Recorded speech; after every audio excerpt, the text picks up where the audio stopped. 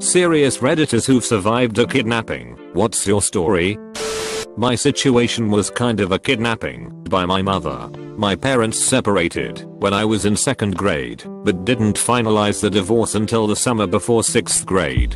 In 5th grade, I was living with my dad and visiting my mom on weekends. Easter weekend, my mom handcuffed me to a bed and wouldn't let me go home. When my dad came to get me, she told him I didn't want to live with him anymore, but was too shy to tell him myself. This was believable because I hate confrontation. She kept me handcuffed to the bed for a few days, I guess waiting for me to calm down. She'd escort me to the bathroom and kept me fed and watered. One morning while my mom was asleep, I was able to wiggle my hand out of the cuff, and I ran away to a gas station and called my dad at a payphone. I don't even know how I knew his number. My dad came to get me immediately, but my mom had woken up and followed me. It was the closest gas station and I walked up there all the time growing up. She got there before my dad did and was screaming at me and trying to pull me into her car. My dad eventually came and I pushed my mom down and jumped into his car. We drove off, headed back to his house. On the way home, we were stopped and surrounded by several cop cars. I don't remember how many. Apparently my mother had called the cops, saying my dad had kidnapped me. The cops kept asking me questions, but I was crying so much I was probably unintelligible. I don't remember how everything was resolved. My dad didn't get in trouble, but amazingly neither did my mom. She remained a constant toxic presence in my life until shortly after my 23rd birthday, when I cut her out completely. I was 18, in college, hanging out with these two boys on campus. They invite me back to their dorm room to chill, and eager for friends and attention, I agree to go. Once in the room, it was kindly suggested to me at gunpoint that I accompany them on a short trip to pick something up. I had no choice but to go along. I went. Backseat, child locks on, guns in car, they're smoking who knows what. 3-hour car ride across 2 state lines peppered with sexual assault. They stop at a friend's house to acquire some illegal substances and take me to another person's house for the night. I'm encouraged to smoke with them, and it turns out to be some opium/hash mix. I proceed to endure further assault, about which I didn't care, yay drugs, and then puked my guts out while they kicked me and screamed at me to keep my noise down, yay drugs. Then the best, most hilarious episode of Rosine came on. I have no idea which one, only that drugs made it the funniest show ever, and at some point I passed out. Woke up being ushered into the backseat again. More sexual assault. The driver almost drove us into another vehicle and then careened us almost off the road, which would have sent us into deep water and killed us all, at which point I snapped, not giving a shit about potentially being shot, and dumped in the middle of nowhere and gave them a good screaming at, like I was their mother instead of their victim. I guess the near-death experience for them sobered them the fuck up. I don't know, but they apologized and agreed to take me home, not back to campus. I gave them a random address way away from my own home and pretended like I lived there, trespassed to enter around back, and straight up fled at the first opportunity. I never saw them again. Not on campus. Not anywhere. I never reported them or inquired as to their whereabouts. It was a horrible surreal nightmare, and I went through it like a waking dream, trying to rationalize at every turn, in as much denial as I could muster until that almost car wreck. Probably should be under a throwaway, but whatever. This is my trauma. I can own it. I grew up on a carnival in the early to late 60s and my parents were really bad people. My dad sold my sister and myself to an older couple in Canada while the show was in Buffalo. They paid my dad and away we went with them. They had us for about a week when, as I remember, we were all sitting on a back porch and the Mounties came riding up with my dad after my dad told them we were kidnapped. They went to jail and we went home with our father. I remember just a little about the incident, but my sister was a couple years older and remembers much more. We were not hurt at all, and she says they were very nice to us. My dad was a crazious hoodlum and my mom was worse. They both ended up in jail for a long time, but when they got out we were turned over to them, and dad ended up leaving the carny life and settling down in Georgia. My mother left us when I was 8, and I never saw her again until her death last year. My dad is dying now and none of us kids actually care.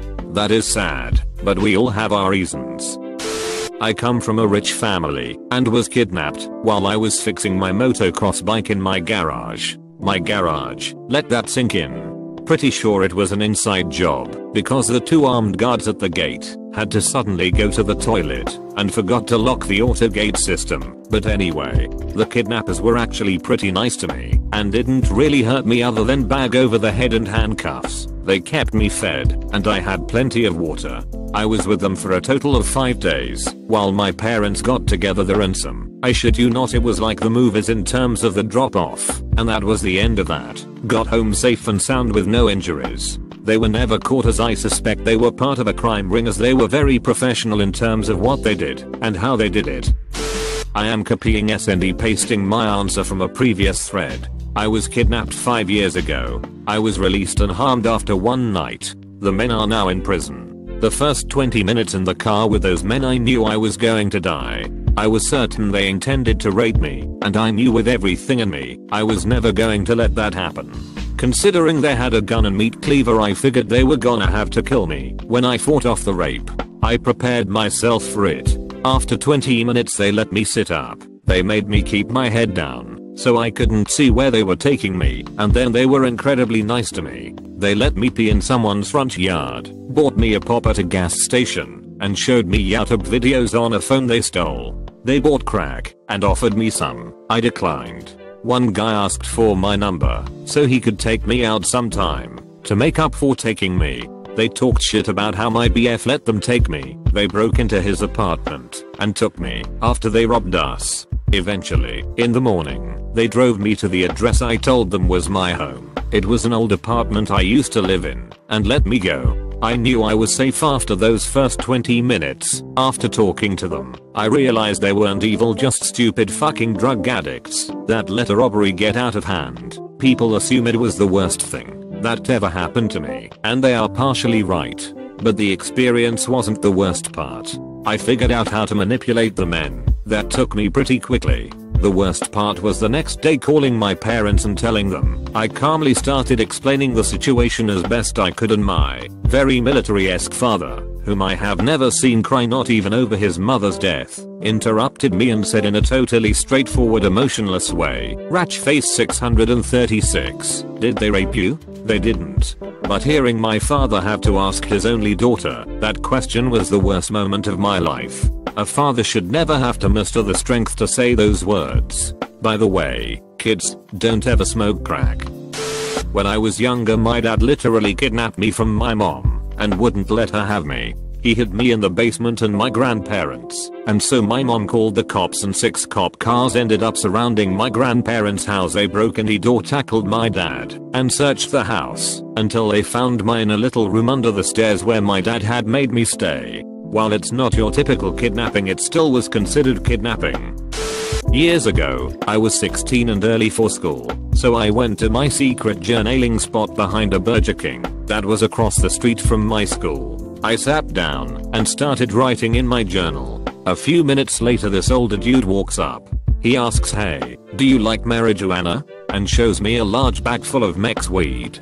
Being a dumb 16-year-old stoner, I say sure. He says, "Let's smoke in my truck," and points to an old yellow truck parked in the corner of the empty parking lot. I told him that I didn't want to get in his truck, but we could sit behind it and smoke. He was okay with that, and we sat in the corner of the parking lot and he rolled a joint. We smoked about half of the joint, and he said, "I think I hear the cops. Let's get in the truck." I was mildly paranoid and dumb enough to go along with it. We sat in his truck and continued smoking the joint. Eventually, he says, "No school for you today," and reaches over me to lock my door. I didn't like that and unlocked the door and told him that I was indeed going to school. As he began to pull out of the parking lot, I screamed, "Stop the fucking car," a few times, but it became clear that he wasn't going to as he turned onto the main road and began to accelerate. I opened the door and dived out onto the street. He wasn't going too fast yet, so I was okay. I proceeded to go to school and not tell anyone but a few close friends. I really regret this looking back. That predator should have been reported, but I was afraid to get in trouble because of the weed. happened to me when I was a kid. My parents were involved with the loan sharks in the area, and I was kept as insurance that they'll pay the money they owe. They picked me up from our front yard. At the time, I didn't know I was kidnapped. I only knew that I went to stay with an uncle who had like 4 girlfriends, crack whores, and a lot of roommates who swore a lot. They didn't touch me. On the contrary, they kept me well fed, and some of them gave me a Barbie to keep me occupied while they did their business in the other rooms. I kept demanding where my mommies, and they kept assuring me that mommy will come and pick me up, that they just need to finish something first. In the end, I stayed with them for like a week before my dad got me out. I remember my mom and dad crying a lot as we went home. That was one of my earliest memories and I can never forget it. My dad and his second wife kidnapped us when I was in 1st grade and my older sister was in 3rd. They took us to Seattle, Wharfram Street, Louis. My mom and grandparents got a pie to track us, and my mom, stepdad and pie came to the school they enrolled us in and took us home. Nothing life-threatening. Our dad's wife found out she couldn't get pregnant, so they took us instead. Today they have 2 adult sons who weren't conceived until about 7 and 9 years later. We've had very little contact with him our entire lives. Not life-threatening, but my father attempted to kidnap me when I was 2 or 3. My mom reported me missing, and my father had a warrant out for his arrest. I barely remember any of it but this part. My father took me to Chuck E. Cheese, and as we were leaving, my mom just so happened to be leaving a store in the same shopping center. My mom ran over, and my father tried to quickly roll up the window. Well, my mom broke the window, shredding her palm. She still has a star-shaped scar that looks kind of cool, and ripped me out of the car, which dislocated my shoulder. My father got out of the car and my mom started screaming for help, and someone said they were calling the police. My father got back in his car and left, and my mom and I just hugged each other and cried until the cops got there. I remember one of them buying me a ring pop, but that's all. When I was a boy about 10 years old, one day I was riding my bike along a busy road. An older boy stepped in front of me, stopping me, and took over riding with me on the back. Rode us to a couple of miles to a secluded spot near railway tracks, sexually assaulted me at knife point, robbed me of the few dollars I had, and eventually released me. I told nobody about this, not for another 10 years. That's had some lifelong repercussions, I think. It affected how I felt about myself, sex, and other relationships. It was a mistake not to talk about it and seek help. In my Catholic family, sex was taboo, and I felt as though I had transgressed and couldn't talk about it. I'm not making the same mistake with my children. I'm posting here not because I feel a need to tell my story, but to say, if you're a victim, please talk to somebody. If you're a parent, foster an environment in which your kids feel safe in talking about the most difficult topics. Depends on what you consider a kidnapping, but my friends had a nasty divorce. My mother took me and my sister out of school and dragged us across the country. I was even going to school by the time CPS found us a month later.